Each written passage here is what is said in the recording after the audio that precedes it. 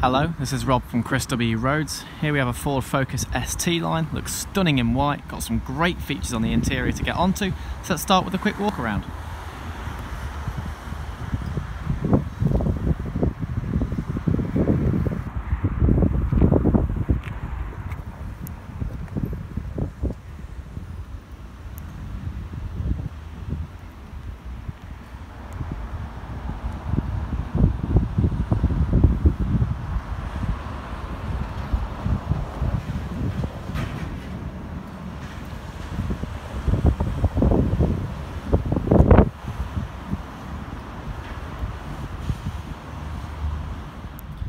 Okay, so I'm now just going to give a brief overview of the interior of the car. Now we have audio, volume and Bluetooth controls over on the right hand side of the steering wheel here.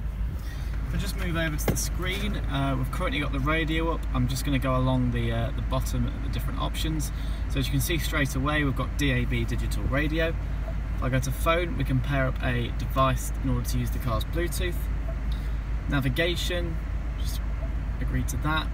As you can see, we've currently got the map. You've got the destination option just in the bottom corner. It's a great size, it's nice and clear, it's in colour, which is obviously really useful. Now for apps, you can actually pair your smartphone to the car, so it has smartphone integration, so you can access your apps and whatnot.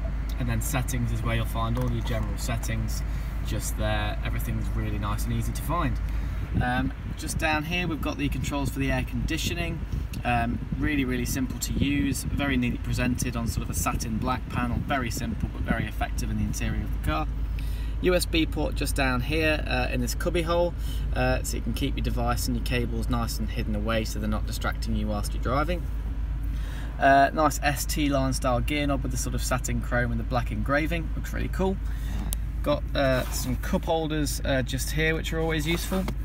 And then the central armrest opens, we've got a little tray there. This comes out, we've got some storage space and a second USB port.